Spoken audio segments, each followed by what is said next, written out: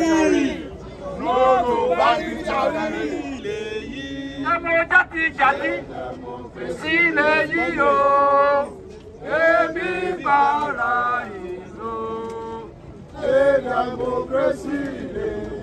Freedom come, by struggle. Freedom come, by struggle, by struggle. Freedom come. Freedom come is that government must revise their policy. For some of our comrades here, we want to explain what they are trying to do. That's what they call neoliberal agenda. That neoliberal agenda means government has no business in business. Open your door, let me open my door, you can import, you can export. But between me and you, what are we exporting? We are mono economy country. Our only product is petroleum product. We, the same rule, need to bastardize. Today, they have privatized all sectors of the economy.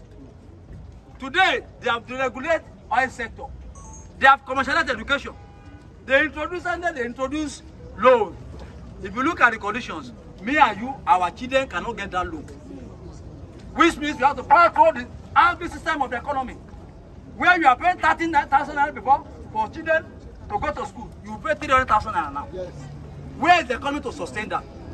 For those of us working in the factories, you will see clearly where you are paying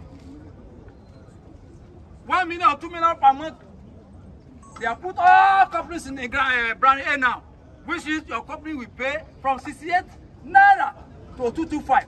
They reduce it to 205. What is the difference between the two? But it's clear this government doesn't want any business to work in Nigeria. So, comrades, this is where we are, and our leaders at the state level, they are here to bring us further, because injury to one, injustice anywhere. It's a threat to justice everywhere. And government has murdered sleep, and they will never witness sleep. As far as we are concerned, we will not back down until government reverse these obnoxious policies. The country is for everyone, not the first element of the country. We have suffered needless and unjust hardship in the midst of plenty. God has given us enormous wealth, both human and natural resources, that can take care of the needs of the people. But the Catholic class, who have demonstrated over years, scattered all along the capitalist parties, they don't mean well for us, and they cannot sustain the system. Therefore, it is high time all of us will be on the same page to rescue this country from this total collapse. This country will not collapse. Amen. It shall not collapse. Amen. So now, comrades, like I said, very brief address with the word of one of Nigeria's greatest minds, and that's the person of late Delegiwa. He said, and I quote, he said, "The evil done by man to man," he said, "will sooner or later be redressed." He said, "If not now, certainly later. And if not by man, certainly by God. For the victory of evil over good can only be temporary." Comrades, if this evil will only be temporary, it means we as Nigerians must be united to confront this crisis. I want to put it to everybody standing before us today that ever since year 2020, it's been a very difficult time for Nigerians and workers in general. Right from the outbreak of the COVID-19 pandemic, we have seen several attacks on the world of work and the livelihood of Nigerians. As you are all aware, ever since then, more Nigerians have actually moved, or rather graduated, into the poverty level. And the level of poverty in Nigeria, as we speak, is unprecedented in our history. It is very shameful, it is sad and unfortunate that after several decades of independence, we are all standing here today to dramatize a very shameful condition. Why are we still saying, why are we still talking about electricity in Nigeria? Whereas those that we all started together, they've already started thinking of AI, how to solve human problems with artificial intelligence. But unfortunately, we are talking of electricity in a modern country. This is very, very shameful and very unfortunate. I want us to know and also to situate things properly. You see, a lot of people don't know how this tend to impact them. As workers who are fixed income earners, one of the major things that will tend to consume that your little income is electricity. Africa. Africa is Soleto. A united people. Never be defeated. A united people. Never be defeated. Comrades, I think a lot has been said. Sometimes I begin to reflect. Most of us know our solidarity song. It means so much. Sometimes when we gather, we don't sing it. If you know the lyrics, you find out that all that we are saying here is embedded in our solidarity song. It's embedded there. So those who actually composed that song, you know, it has outlived them. And that's what we are still experiencing today. Can we take it on? When the union's inspiration through the work of God shall run, there can be no power greater anywhere beneath the sun. Yet what falls on earth is weaker than the feeble strength of God. But the union makes us strong. Solidarity, solidarity forever. Ah, solidarity forever. Solidarity forever. For the union makes us strong. Listen. They have taken untold millions that they never thought to end. But with our friends and muscles, not a single way can turn. We shall break their haughty power, gain our freedom where we live. For the union makes us strong. Solidarity, solidarity forever. Solidarity forever. Solidarity forever.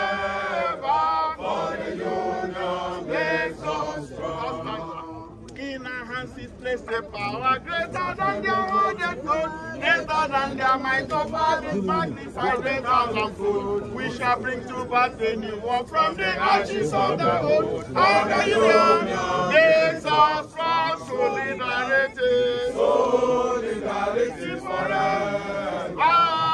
Solidarity forever. Solidarity forever.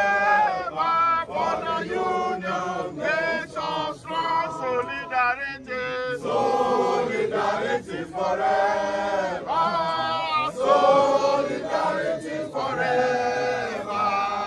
Solidarity forever. For the union makes us strong. Soleto. Soleto. Africa. Africa. From what that belongs to all of us extravagantly.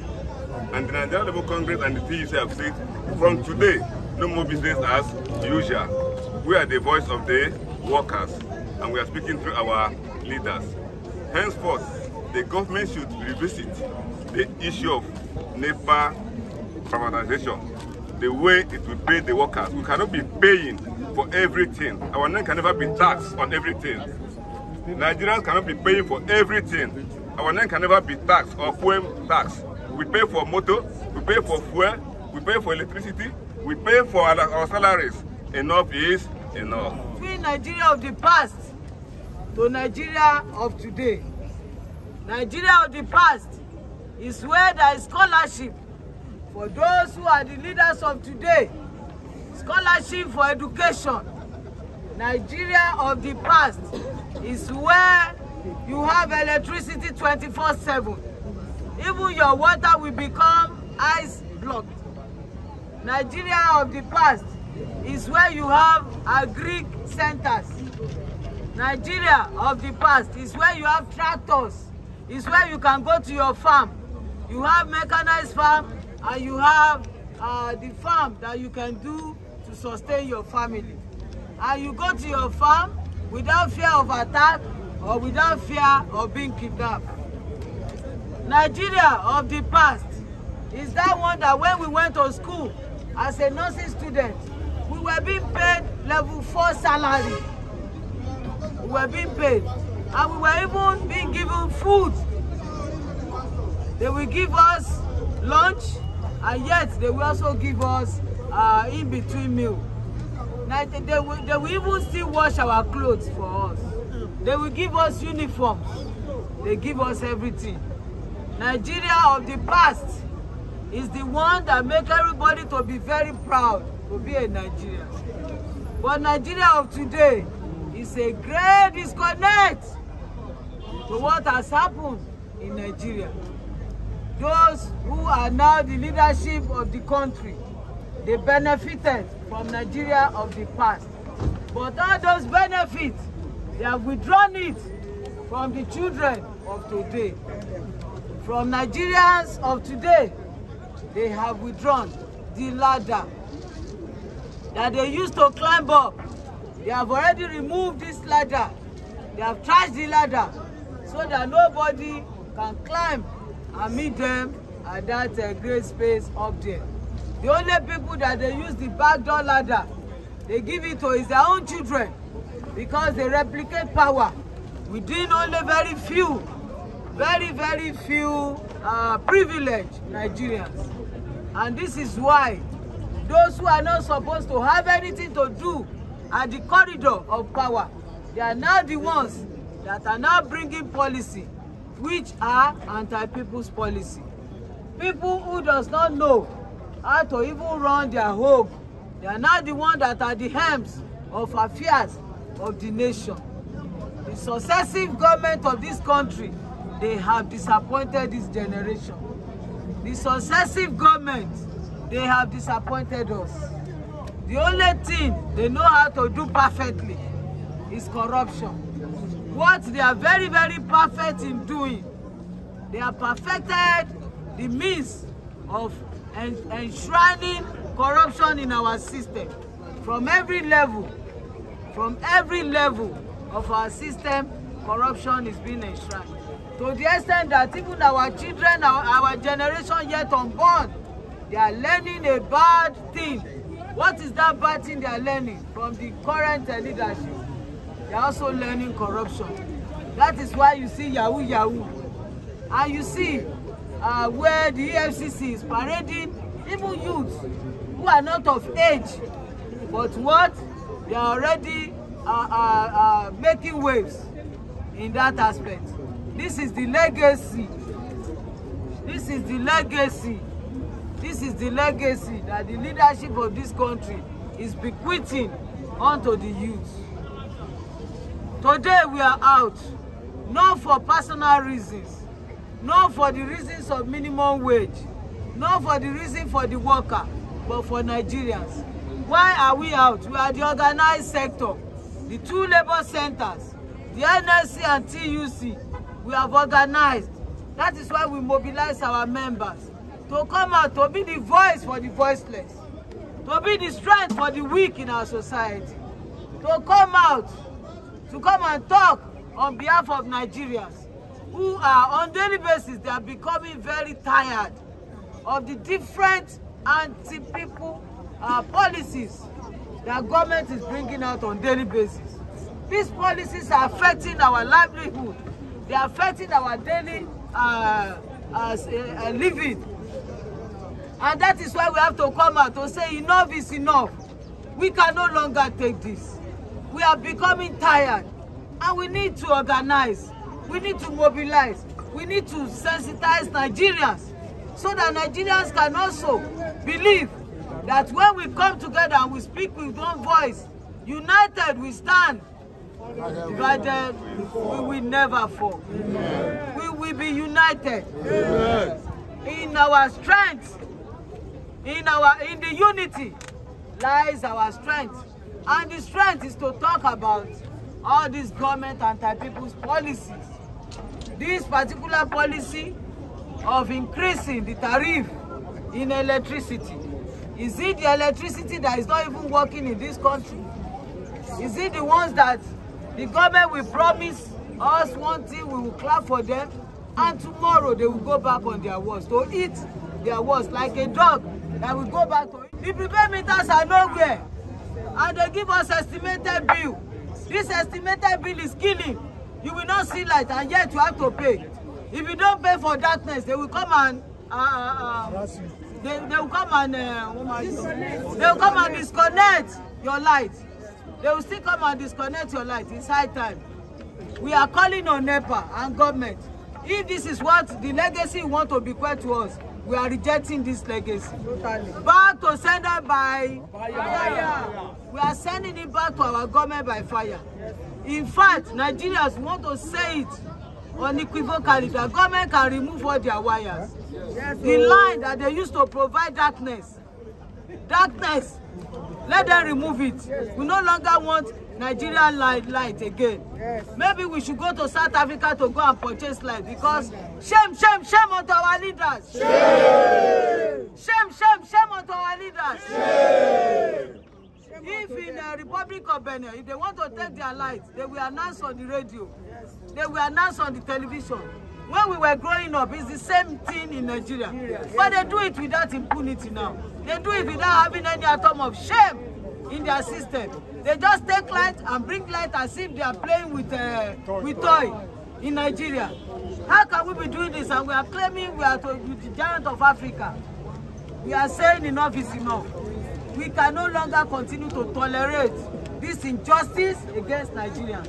And we want to use opportunity as we are here. This is going on right now at Marina, Elctricity Distribution Company.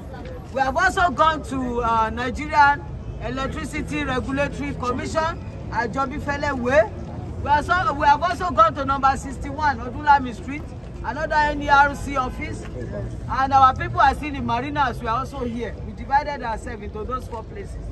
And all throughout the whole country, 36 states of Nigeria, and also the center, Abuja, Nigeria Labour Congress and TUC, we have occupied.